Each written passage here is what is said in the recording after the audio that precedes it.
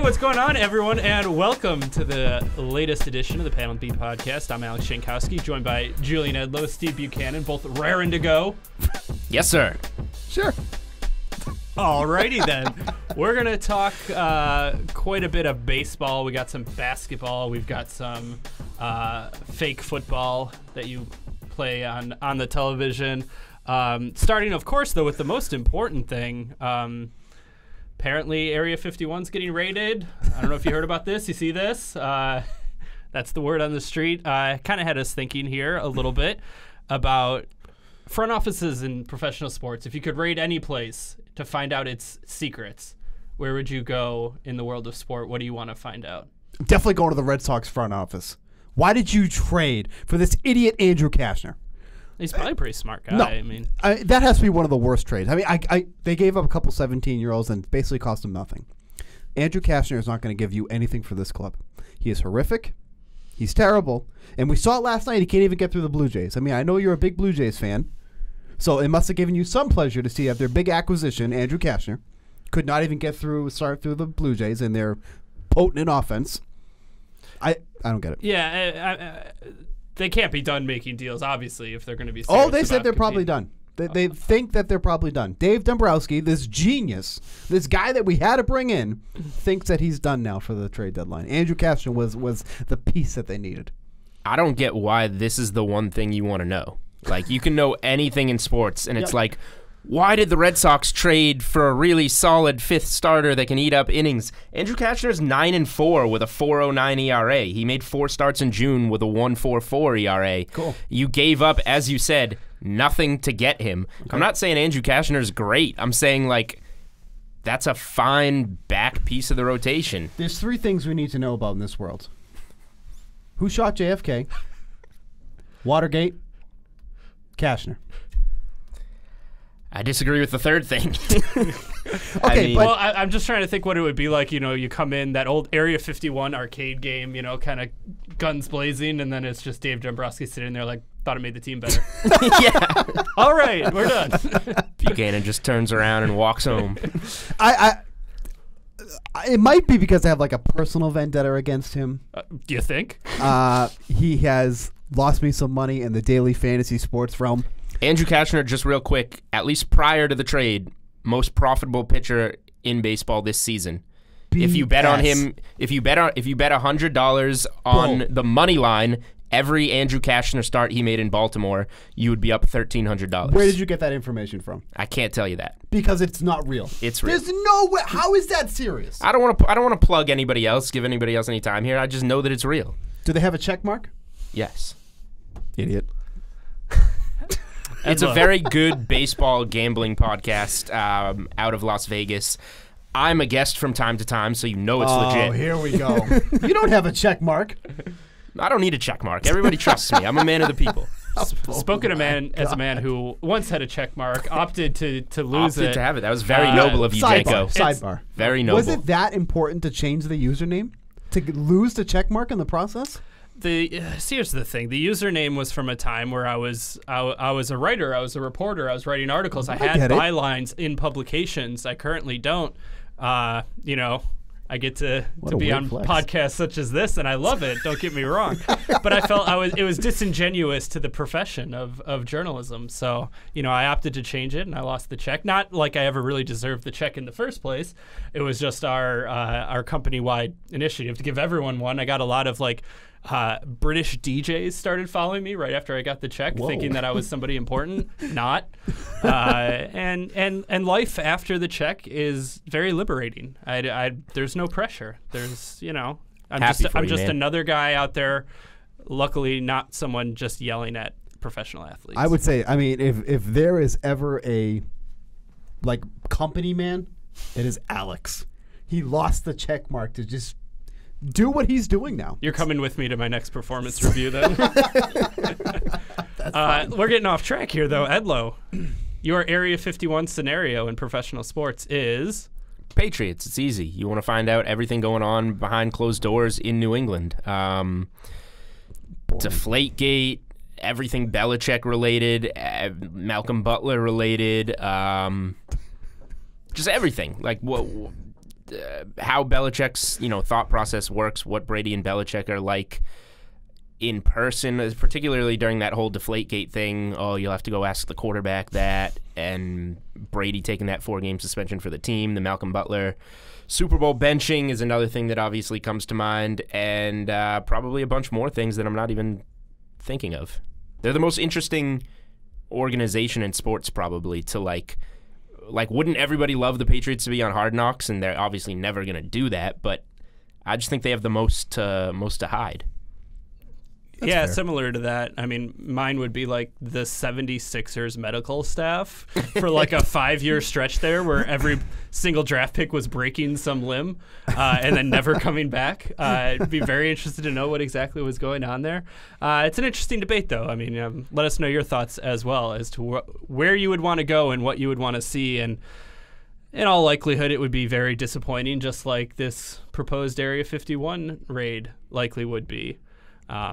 But at least Steve Buchanan got to talk about, get that Andrew Kashner bug out of the way. All right, well, there's one other thing I want to know. All right, we're not done. There was a time where supposedly Manny Ramirez threw down this old man because he wouldn't give him tickets to a game. Yep. And I think that was fabricated because nobody disrespects Manny Ramirez like that. And if he threw him down, he'd probably deserve it. I don't care if he's an old man. Wait, are we talking about like the Yankees, Don Zimmer or whoever it was? This was like the traveling secretary, whatever the hell that means, on Costanza? the Red Sox. And supposedly he wouldn't get Manny his ticket, so Manny got mad at him and threw him down. So I want to know, A, if that actually happened, and B, if it did happen, he probably deserved it, old man or not. I mean, this has been talked about at the time on Boston Sports Radio a good amount. It's pretty widely considered that it did happen. Okay, I just want the facts.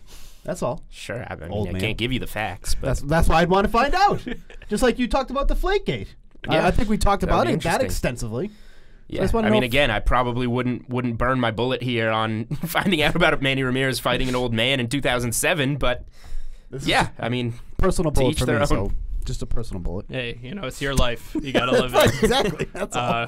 Well, first of all, let it be known he burned the bullet on why trading for Andrew Kashner. This is if he was given a second chance. Now it would be Manny Ramirez fighting an old man. Pretty pissed off about this trade. It's like, we won the World Series last year. I don't care. Here we go. Blue Jays fan over here.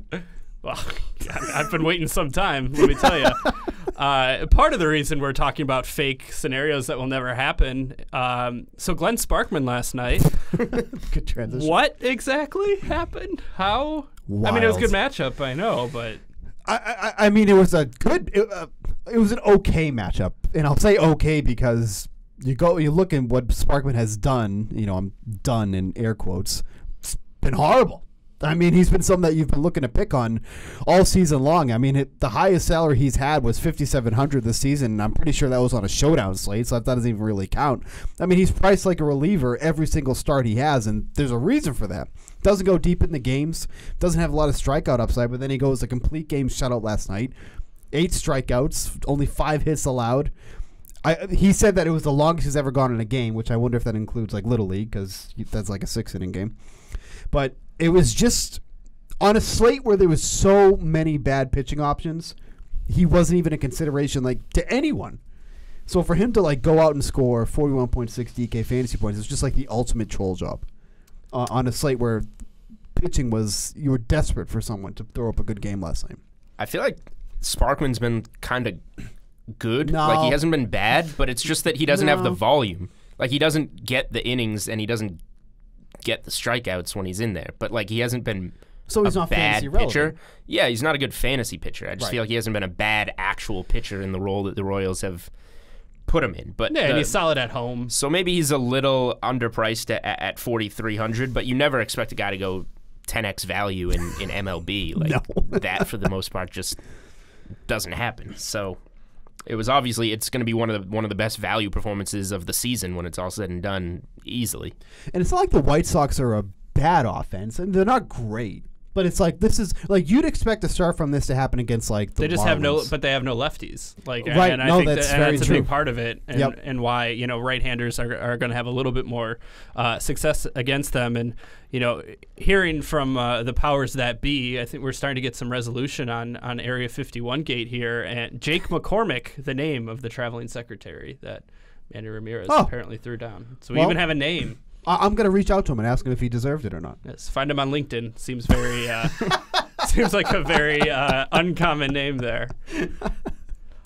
Yeah, that was just wild last night by Sparkman. I was just, like I said, it was really difficult to pick out two pitchers you like to begin with. Drew Pomeranz had a pretty good game last night too, as well at Coors Field. Coors and the Rockies right now, like the Giants, they had the doubleheader on Monday. Yeah. 19 runs in the first one, and then beat them again. It was a close game, but still, the Rockies just aren't scoring. No. Do we trust them tonight or today, this afternoon, or I don't think so. I mean, at this point, it's like, they're going to come back around. I mean, you don't play in Coors Field and continue to struggle no matter who you are. And that's why the totals are always so inflated, regardless of who's out there. I mean, I think it was the Marlins, I want to say, was out there earlier this season. Even those games had like a double-digit run total. Well, and look at the Giants, too. I mean, the Giants are an awful offense, and they've been there twice this year, and they've crushed it both times they've been out there. And Pomeranz, lefties, Colorado is one of the highest strikeout rates against left-handed pitchers, so you see some upside there. But one thing that I did see last night, and it makes a lot of sense, is that Pomeranz has been really staying away from his curveball, and that's what's been giving him the most trouble. And now that he's kind of gone away from that, you just look at the results. I mean, 1 run last night, 4 in his prior start against the Cardinals wasn't that great, but then you look at the rest, 0, 2, 7, that was a bad one, 0, 0. But it was just like, if that's what's kind of fixings for Pomeranz. I mean, let's not forget, a couple of years ago with the Athletics, he was an all-star. Like, he made the all-star team. He wasn't always this punching bag that we've come to know him. But if the curveball is what was really messing with his game and he's starting to get away from that, like, he could be a pretty decent pitcher down the stretch here. I mean, we saw it last night. The Rockies just absolutely stifled them through 5 innings at Coors Field in a game that had a 14.5 run projection. I mean, with Pomeranz, the thing that I noticed going into that start at Coors was that he just hasn't been that good on the road. Oh, a lot of those starts where he's gotten blown up have been on the road. Yep. So that, for me, was a stay-away spot in terms of, like, the Giants have been a great bet recently and almost always offered it plus money, and they've gotten really hot. So the Pomeranz one, once we got around to Pomeranz on the road, I saw a spot maybe to start laying off the Giants and let's just see how this one goes. And from a DFS perspective, didn't have any interest in Pomeranz. And he obviously disputed that notion, and maybe he starts to get onto something now. And maybe it's because of the pitches that you're talking about here. But the road has been the real problem for him. So if whether it's issues with him just in other ballparks or his pitch selection, if he can kind of turn things around on the road here, he's been pretty good at AT&T Park. So if he can turn that around, Oracle Park, oh, they changed it again. Yeah, I know. He's been good in San Francisco, in the Bay. In the Bay. Well, you could just say the Bay in general because it was good in Oakland as well. So there you go. True. That covers all the bases. Yeah, so he didn't throw a single curveball in that start last night. And that's been a pitch that, like I said, he's relied upon. Well, and heavily. that's the other thing that's been documented too. Any breaking pitch at Coors Field, of altitude, course, you're asking for trouble because it's not gonna have the help of gravity. It's not going down as much. One other thing to mention, obviously, of course, odds and lines. They are subject to change. See website for actual odds. If you or someone you know has a gambling issue and would like help, please call 1-800-GAMBLER. We're going to shift gears here a little bit to the NBA, so Julian feels a little bit more comfortable talking some basketball. I feel more comfortable talking about tonight's MLB bets than talking about what's happened in the past, because those ones I've been cold lately. Now I'm going to heat things up. I don't like talking about the past in MLB right now. He's like an NHL goal. He's like a goalie, short memory. On to the next. All I have to do is see one go in, and then they start piling up. Catch fire. Well, a heck of a transition, because we're going to talk about a guy who, when we get to 20, 25 feet, you're not seeing a lot go in, and that's Ben Simmons. Doesn't matter, because he just signed a 5-year, $170 million contract. Some incentives as well for things like all NBA teams and trade kickers and whatnot. But your initial reaction, then Julian, we'll start with you. Your initial reaction to this trade, given all of the deficiencies that are there, there's obviously upside and obviously a lot of skill, but also in today's NBA to not make a single three-pointer is ridiculous. Yeah, Simmons is always going to be overvalued for as long as he doesn't work on his shot. And it's not even that he doesn't make but them right now. But he is working on it, right? Well, like, I sure, feel like for the working. past 3 years, He keeps working on it, but then he doesn't attempt anything. So, like, how long? What is this? Like a what work 5-year? is he? A Again, 5-year the plan? Sixers, I mentioned I want to see their medical staff. All right, just get me in the whole building. What True. are they like? What is he? I've seen video. You see Twitter videos of him for the past 3 years shooting threes at practice.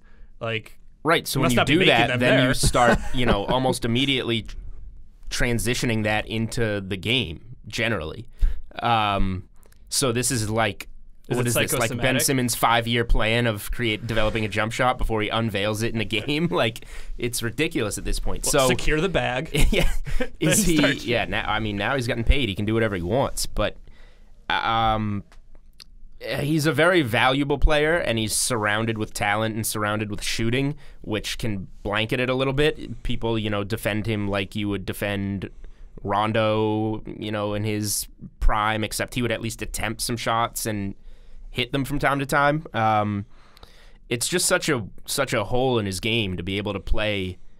Like, I think it was a video of LeBron and Ben Simmons. LeBron was in the paint defending Ben Simmons when Ben Simmons was dribbling at the 3-point line. Yeah, that's how the That Celtics just hurts your whole. That hurts your whole team because now LeBron can get a rebound. LeBron can double somewhere else. Like, unless you make yourself a threat. Simmons is athletic. He can score in the paint.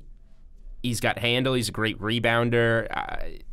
He obviously is a good distributor. If he would just start taking shots, it would make him so much better of a player.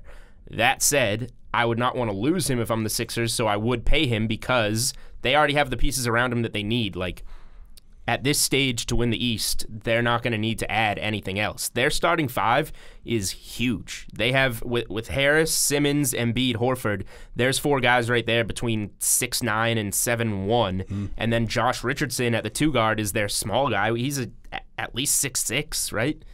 6'5", maybe. We can look that up. 6'5", 6'6". Facts. We'll say. Yeah, we don't. He's over 6 feet. You don't come to the Panel B pod for the facts, but. Wow. They're Remember, guys, when I said about journalism and how I changed my Twitter handle? come here for hot This is takes, why. strong opinions.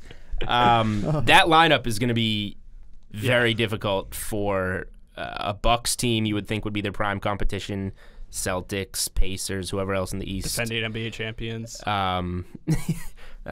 Nobody cares about the Raptors anymore. But that's going to be a tough lineup for anyone to defend. I personally think that the Sixers are going to come out of the East the way things stand. I mean, that team is set, right? Like, they've made the moves now. They've signed the deals. That team is set now for the foreseeable future if he can take that next step, right? Would you say that he is the guy that's going to have to take them over that next step? Embiid, we know what he is. Like, how much more ceiling is there with Embiid's game? Well, go ahead. I just think real quick on Embiid, he just needs to, get a little bit more into it just in terms of his, not development, but just work ethic, I guess. Like, he could be in a little better shape. He could be a little bit more dominant than he is. Like, we saw how Giannis dominated last season. Embiid with the ability to shoot the 3 better than Giannis. Like, I think Embiid could be a little bit more dominant. But with the addition of Horford now playing off the 2 of them, both of those guys, huge, great defenders, can knock down threes. Like, that's going to be tough. Yeah, but Embiid is always, like, because of the way the injuries started, like, he's never going to take on the workload that you would expect. Like, they're always going to manage his workload, I would say. Simmons, there's just still so much unknown. Well, that's why I thought the Horford deal was so huge for an Embiid standpoint. And, Julie and I kind of touched upon this before too, but like Embiid always had so much trouble against Horford when they played each other. Like, that was one of the guys that, like, you always consistently saw gave Embiid trouble. And now he's gonna learn from this guy for like what 4 years that Horford signed for? Horford signed, 4, Right. 109, 106. I mean, you're getting something like Embiid in his prime years, and now you're gonna have Horford in his ear for those, that amount of time. Like, the Sixers just have such a ridiculous core for the next 4 or 5 years. Like, they are just set and stacked. Like, the other thing is that maybe 2 of the most well-equipped guys to cover Giannis are Al Horford and Joel On Embiid. the same team, yeah. Which I think is going to do a lot for now with the Raptors out of the mix, and those, at least according to odds, being the clear-cut 2 favorite teams to come out of the East. Having those 2 guys to defend Giannis and throw at him, I think gives them a big boost in a head-to-head playoff series. Yeah, and I wouldn't sleep on Josh Richardson either. Coming over from that trade, given that they lost Reddick, and depth being what it is, like it doesn't matter in the NBA at all. Once you just gotta get to the postseason in the East. You're gonna get in the postseason. They're gonna have home court advantage. With how free agency kind of transpired and all the madness, like that has to be one of the most overlooked trades of this offseason, right? Like when you really think about it, with everything that's kind of gone down, I feel like Richardson's going to be such a difference maker, but people don't even think about that because of what's happened with Westbrook, what's happened with Kawhi. It's also overlooked because the headline of the trade is Jimmy Butler going to the Heat. Sure. So, very true. Yeah, and that move is, I don't know. Like, I mean, the East is open like we talked about, but with everyone pairing up and everyone, forming these dynamic duos, that's why everyone thought, they make a play for Russell Westbrook. And maybe they did, but now that Heat team is just, Whiteside's gone. Interesting are you looking at? Decision by Jimmy Butler to. I think he loves it though, right? Like all we know about Jimmy Butler in terms of wanting to be that alpha, and wanting. Obviously he wants to win, but clearly there's a part of Jimmy him that Butler's wants to been be trying the to go man. to Miami forever. The Heat have been trying to trade Josh Richardson for Jimmy Butler for like 2 years, and they finally got it done. And Jimmy Butler keeps saying that he wants to get Jimmy Butler's a Miami guy. Like he just seems like a fit for the city of Miami. So I don't know how much of a winning move it was by Jimmy Butler to choose Miami, but we know that Miami's been on his radar for a while, and then he kind of comes up with, well, I saw how they treated Dwayne Wade and how they sent him off, and that's why I want to be in Miami. It's minus the fact that Wade got mad and signed with Chicago. We'll breeze over that. So yeah, I mean, I don't. It's a non-relevant basketball move, but. Well, that's why it's going to be underrated, right? Like every move involving a superstar, every other move involving a superstar made some team miles better, and not the case with the Heat. Right. So there's not a whole lot in the news these days as we're I guess while we were talking about the NBA, I guess we haven't touched on the one big move that's happened was the Westbrook trade since the last time that we talked. So that was something that didn't make much sense to me. I mean, you're like a 4 or 5 seed in the West and probably out in the first round. The one thing that I think keeps it from being a complete disaster is the fact that Russell Westbrook, who does not have many friends in the NBA, is very close with James Harden from their OKC days. So they like and respect each other's games. However, how those two players have developed since playing alongside, they have the 2 highest usage rates in the NBA over the last 5 years. Like, these are the 2 most ball-dominant players in the NBA by a mile. And if you want a guy next to Harden, it's like an elite defender, knockdown three-point shooter. Russell Westbrook is the worst high-volume shooter in NBA history. Of guys that have taken, I think, like over 2,500 threes in their career, he shoots the worst percentage at just slightly above 30. Wow. So he is the worst high-volume three-point shooter in NBA history. And now that's who Harden's kicking the ball to. So I think that the ball needs to be in Westbrook's hands to either get to the paint and do what he does best, scoring at the rim, or kick to Harden. So now is Harden going to be a classic shooting guard, just a catch and shoot? Like, he's not going to be okay with that. And we wonder why Ben Simmons doesn't openly chuck threes in games, because then it's like, well, then you're going to get the reputation that Russell Westbrook has. Yeah, pretty much. So, and the funny thing is, when OKC went to the finals that one time against the Heat, they did have Kevin Durant, obviously, as well. When Harden was coming off the bench, Harden was playing you can call it point guard. He was the ball handler when he came into the game, and Westbrook was playing off the ball. So that's kind of different than maybe I would expect the roles to be this time around. So maybe they have to learn to play together again, with maybe Westbrook being a little bit more ball dominant than Harden. I just think it's going to be a really weird. I don't get how it's a better fit than Chris Paul, even though Westbrook is a superior talent. Well, I guess I could see it in the eyes of a Mike D'Antoni offense, where Chris Paul, maybe not at that age, he wasn't as running gun. Russell Westbrook's going to push the pace. They'll definitely fly down the court. So you get that. From a DraftKings perspective, though, I mean, you're talking about 2 players consistently at the upper echelon of pricing. Right. How do you navigate that? I mean, obviously there's going to be a wait and see, and the price will fluctuate. But No, what are your impressions as to how that'll play out? Yeah, I'm glad that you brought that up because that's one of the coolest ways to look at it, especially for us, is there have been, we've gotten used to those stretches over the last 3-4 years where you look up and if they're both hot, Westbrook and Harden could both be $13,000. And you couldn't afford to fade them. Right. Stacking them would be tough at times. Hopefully you scatter them on different nights. It's but more or less they usually were. But the point is, but there would be times where if one of them's playing and they're on, a 6-7 game triple-double streak, it's like, okay, we start with Harden or you start with Westbrook and you go from there. That just can't happen. There's no way. There's one ball. You can't get that many numbers. I know that's like an old school expression. Like no, we finally brought a fact to the MLB podcast. There's one basketball. There's one basketball in NBA games. So it's just going to be impossible for them to get those numbers. So we're going to have to watch some games and see where their salaries level off. But I will say, given their reputations, I think at the beginning of the season, both of those guys will be good fades because they'll be priced closer to where we have once seen them. And then after 5, 6, 7 games, we'll see what they actually are. Are they is Harden a $11,000 player and Westbrook's a $10,000 player when they both start the season at 12? Or where's it going to wind up being? But both of them are going to have to be priced down from where we've seen them in the past. Good luck playing that team in Showdown too. Yeah, when that comes but around, I think it's going to add captain one. It's going to add some entertainment to it. It's similar when you have the Dodgers at Coors Field last year in the NBA. Roster construction just wasn't as fun because it was you had to start with one of those guys because from a raw points perspective, you just weren't getting that production anywhere else. And then you have X whatever the amount of money was much lower, and then you're just finding the value guys.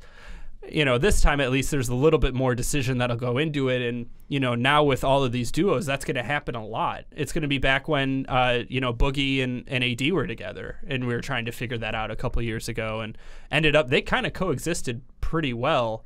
And now have the chance to do so again. Yeah, well, Boogie will have to work his way. I don't know. JaVale McGee, quite the bounce back season last year, so it'll take some minutes away. But it'll just be, it will be really interesting to see which of these duos complement each other versus take something away from each other. So, for sure, we'll have to see. Madden ratings. I see you got them up on your computer. It's mid-July, so yeah, that is kind of where I was going to go with. There's not much else to talk about, and I don't, for the love of me, think we need to dive into these. If only just to say, why is this a thing again? If not a just purely commercial play to get people interested in the game. I mean, props to EA. I think it's EA Sports who makes Madden. Props to them for creating a debate and a buzz about their game. Because props to EA for sniffing out was it 2K or ESPN football, whatever it was, 15 years ago, another video game about the NFL that was kind of cool and different. And then they said, no, we're going to own the NFL, and they've pushed it forward to they have this synergy where, I mean, so it's much faux responses. It's a legitimate gripe with players. It's a legitimate gripe with football players. It's a legitimate gripe with video game players. And it's just, I'm going through the list here, and nothing really is that bad. I understand, if you're a football player, and you see yourself lower than other players that, you might have some beef with or whatever. I get that, but the worst are the guys that they have to put at the bottom because there has to be some kind of balance to these, right? You can't have everyone be above a 70, right? And the backup long snappers who, because they have to weigh, to get them to 48 or whatever their rankings are, their awarenesses are 30, right? And it's an insult because usually these are the guys who are actually the sharpest people because they were focusing on getting their college degree as well because they know they're not going to be in the NFL that long. So, I mean, there's definitely some players that I question. Damian Williams is an 80. That just seems way too low for him. I think he's going to be a pinnacle point of that Chiefs offense this year, especially if Tyreek Hill is suspended for sure. Kareem Hunt's gone. I mean, that's the same as C.J. Anderson, right? Which seems high. C.J. Anderson just has a lot of hype from his time with the Rams. Yeah, and he's filling in for admittedly just gaining weight and becoming a bowling ball. I did see you scroll past Ben Watson, an 82 at tight end. I didn't even see that one. No, that's his age. Ben Watson. He's got a suspension going on. He's coming off an Achilles and he's tear. very old. He's the oldest player in the NFL. That seems pretty weird. But I don't like. I used to be a pretty big Madden player, like in college for a couple years after. I haven't played in probably at least 5-6 years. So. Once it became clear these are just roster updates that you're paying for every single yeah, year. exactly. I guess I don't have much of an opinion on the actual ratings. My favorite part of the ratings so far was before the show when Steve Buchanan was looking at the positions and said, "Am I an idiot or am I not seeing running back?" And I said, "There's the halfback position right there, which clearly means running back." And listen, I had a long night last night. I'm not going to get into it. It's not my fault. Your car died. Just give. Thanks. For the record, I drive a pretty nice car. It's not that bad. It's just left my headlights on last night, okay? By the way, but just real quick, Tom Brady at where I just lost him here. Tom Brady is 96. Mahomes 97. Should be a little bit lower. I don't care. What he's got around him this year? All right, officially. Well, no, but that's not the point. About. That's not the point. He should be a little bit lower with what he has around him this year. You're ranking purely the player. Everything in his rank. What is it? What should he drop? Like, there's no category. Wide receivers around him, linemen in front of him. Those aren't categories. Okay, so you agree with the rating? I don't care about the rating. I'm just saying that shouldn't factor in. Oh, so you have an opinion. That's how you win any argument. Yeah, I don't care. I'm opinionless on what the rating should be. I just have an opinion on how you should get the rating. Well, funny, because this segment is actually about the ratings. Right. So my opinion is on how you should get the rating. Who he has around him shouldn't factor into what his rating is. But you don't care what the rating is. That's like saying if we were grading writers on the playbook, Julian Edlow should be downgraded because he has writers like Steve Buchanan around him. That makes no sense. Exactly. It makes no sense. I think that about wraps up the panel. No, you gave me a great exercise for later today. Like power rankings for playbook writers are coming out. We got a lot of guys in town. Garion Thorne is off camera. He traveled from the great up north. We tried to get him in, if only so I could make the joke. We're not the Panel B podcast. We're not the Panel A podcast because we had a Canadian. Let that sink in. There it is. Hit him.